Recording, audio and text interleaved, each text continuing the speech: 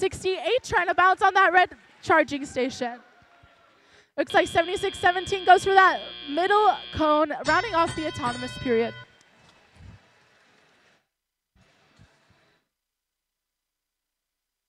Teams are now going for those game pieces to try and score on their grids over for their respective alliance. It looks like 44-85 is going for a middle rung for their cone. And over on the red alliance, we have Cranberry Alarm going for that cube for the lower level.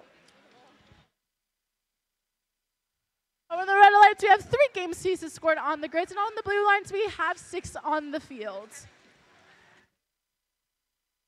The match right now is 42-27 with 97 seconds left. Teams have plenty of time to try and fill up those grids as much as possible and maybe even get some of those links for extra ranking points.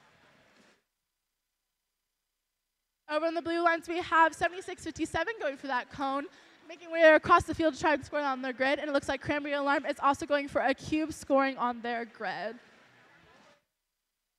Just a reminder to the audience, the bottom level scores teams 2 points. The middle scores 3, and the top scores 5 points for the alliance. We have 1 minute left in the match. It's 52-31.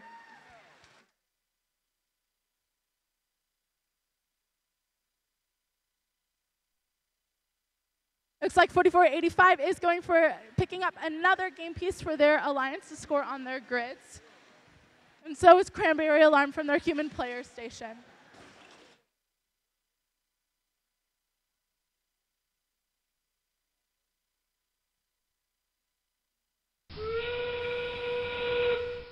There are 30 seconds left in the match, which means teams may engage in their in-game activities, which includes bouncing on those charge stations.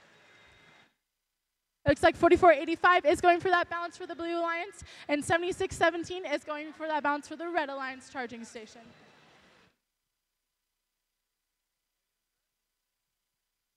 It looks like over on the red alliance, 868 is trying to join them. There's 3, 2, 1.